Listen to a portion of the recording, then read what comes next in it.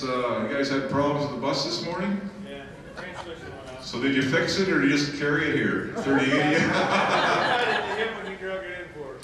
All right. You know, a couple of months ago I was talking to a driver, he told me a story. This fellow was telling me he had 3 children, 3 or 4, and one of the girls had become a lawyer, and one of the boys was an accountant, and the other the other 2 were doing well too. And they had a wedding, and during the wedding, one of the kids did the toast to the parents. And they thanked the parents for everything from changing their diapers to driving them to the football games. And in the end, he said, you know, they thanked the truck, Dad's truck, for all the work it did, all the miles it put on to pay for everything they'd done.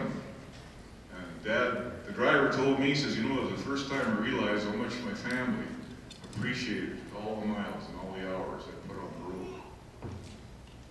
And that's what this show is about. It's about us coming here and showing each other appreciation for what we all do, because we know what we do.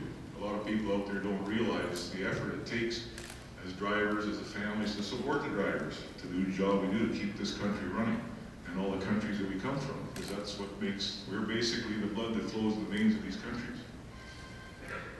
And on that note, I'd like to point out again, extra credit, these young men here from the Clarion Career Center. The job they did in this truck is an example of the effort and the job our young people are doing for us today, because they are our future. These are the guys that are going to go up. A lot of them are going to graduate this year, and they're going to become the mechanics. They're going to be the guys that build the trucks. They're going to be the guys that drive the trucks. They're going to invent the new equipment that goes into the trucks. And I think that truck, their extra credit, is not just a truck. It's an example, a positive example of the direction we're going in, and we really should give these young guys another hand for the great job they did.